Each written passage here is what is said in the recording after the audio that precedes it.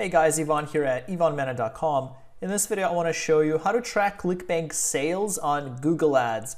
So this is incredibly important because not only will you be able to see the conversions in your Google Ads account for specific ads, for keywords, for audiences, all that, but you will also be feeding Google Ads data, which will help Google help you get more of those conversions and ultimately more of those sales. Now, just as a heads up, guys, I personally get about 5 to 15 ClickBank sales per day using Google Ads, and not all of them show up. So maybe 3 to 6 of them show up. So definitely not the full amount. And that's because not only is Google Ads conversion tracking not super accurate, but in this case, there seems to be some issue with ClickBank where it's just not reliable all the time. So just as a heads up, this will not be 100% reliable. However, some conversions are better than none. So I'm gonna show you how to do this just so you get at least something. Now, before I get into it, guys, make sure to hit like and subscribe, hit the notification bell icon so you get notified when I release more videos just like this. I do a bunch of different online marketing tips, tricks, reviews, all that stuff to help you become a better online marketer. All right, that being said, let's get into it. So we have to do several things here. So the first thing we have to do is create a conversion event in Google Ads, okay? So we have to really create two. We have to create an order form impression event, and we have to create a purchase event. So let's start off by going to your Google Ads account. Let's suppose we are promoting this Ted's Woodworking product, okay? Let's imagine. But this applies for any product. And by the way, you only have to set up this pixel one time. You don't have to do it every single new time for different products. You only have to do it once. So let's suppose this is our landing page, which we did in a previous video. This is the offer, okay? And this is our Google Ads account. You're gonna go to Tools and Settings. You're gonna go into Conversions.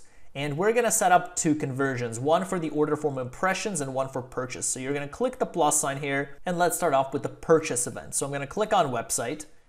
And over here, we're gonna select purchase. We're gonna go from top to bottom. I'm not gonna spend too much time going over every single one of these options. I spent a little more time in my previous video, and I also go over this in detail in my course on my website at ivanmena.com/all-courses, where I cover Google Ads extensively. So if you wanna know all of these in great detail, definitely take a look at those resources. But for the time being, we'll just go over the basics.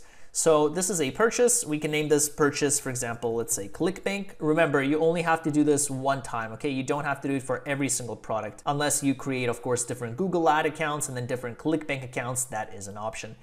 For the value, I will not enter a value. I can do this manually. So, you know, if I see that I got 3 conversions and I know that each Ted's Woodworking product costs 60 bucks, you know, I just do the math and that's 180, okay? So we can do it here. The issue with adding an exact amount is that if you are promoting many ClickBank products, it will differ, okay? So what you could do is maybe take an average and say, okay, well, on average, you know, I'm promoting 10 products, the average is 50. You could do that, but I think it's just easier to do this. You don't have to enter a value. The main thing is to send this conversion data to Google, and that's what we're achieving here. Next, we can say for every purchase. So if one person purchases, you know, several products, several upsells, we want that data to be tracked, so we send more data. Everything else we're gonna leave as is. These are default options. I don't generally touch them. We're gonna click on Create and Continue. And yeah, so I already created this a while ago. So let's just say YT for YouTube and see if that's taken. Okay, so we have all these different options here. We have to do 2 things, okay? So the first thing we have to do is, like I said, add the purchase pixel to ClickBank. But if you have a landing page, okay, you have to do this part. So click on Install the tag yourself.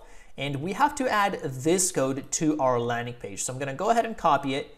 I'm going to head over to my landing page. I'm gonna go to JavaScript of my landing page and paste it here in the head section. And I'm gonna name it Google Ads base code, okay? This is the base code. This is all you have to do on your landing page. You don't have to do anything else for your landing page. And, you know, I realize not everyone is using Unbound. Some of you guys might be using ClickFunnels, you know, lead pages, Instapage, Instabuilder, you know, you name it. Just find the JavaScript option wherever it is. I don't know what you're using. Look for the JavaScript option and add this code, this base code, in the head section of your page, okay? That's all you have to do. Add it in the head wherever it is, okay? So that's the goal. And then we're gonna click Save, and that is it for this landing page. So you don't have to do anything else for the landing page. That is it. Now we just have to integrate Google Ads and ClickBank. So let's go back into our Google Ads account. We're now going to click on Use Google Tag Manager because it's going to give us cleaner data. We don't have to dig through this, okay? So just click on Use Google Tag Manager, and we're going to be using these two codes right here. So now let's go into ClickBank. We're going to scroll back up to the top, click on Vendor Settings, then we're going to click on My Site. We're going to scroll down to the bottom and go over here where it says Add Tracking Code. We're going to click that. And for the type, we're going to select Google AdWords. As you can see, it's not, it's not updated. AdWords was a while ago, maybe 2 years ago, I think they switched. And we're going to click Add.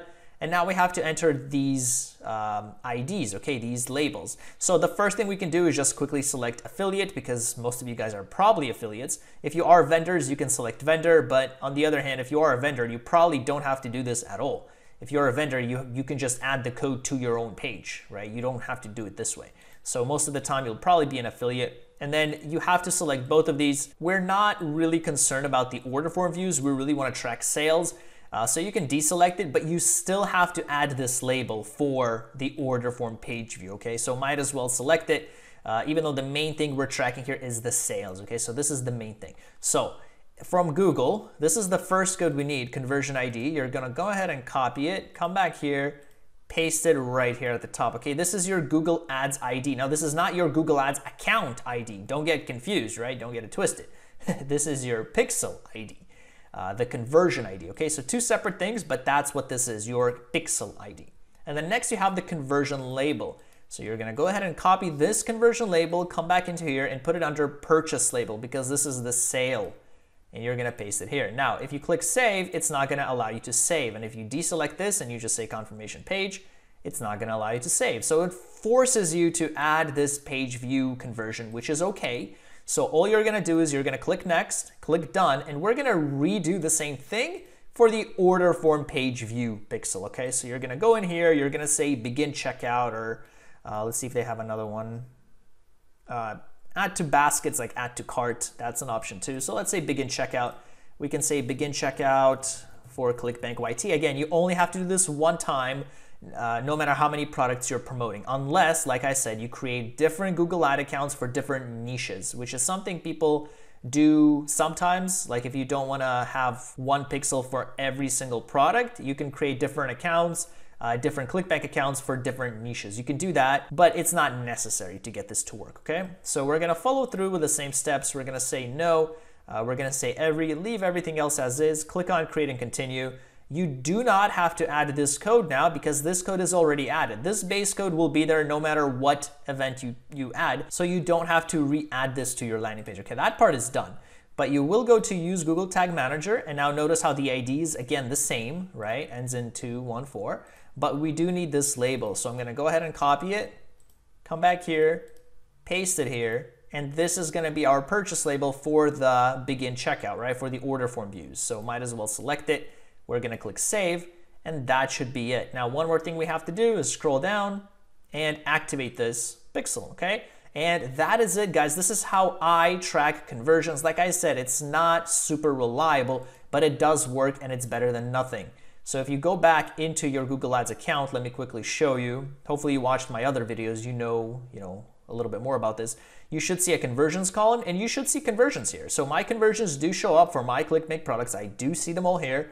And if you go to columns, if you don't see it, click on modify columns, go to conversions, and you can add all these options here. You can say cost value per, conversion value divided by cost, conversion value per click, all these pieces of information. The main thing is conversions. That's the main thing that you want there, and you have it here, and you'll be able to track conversions, your ClickBank conversions in Google Ads. This is how I do it, guys. Like I said, I successfully track conversions, not all of them, not super reliable, but it does work. It's better than nothing. So hopefully this video was helpful for you guys. If you enjoyed this video, make sure to check out my channel on YouTube, guys.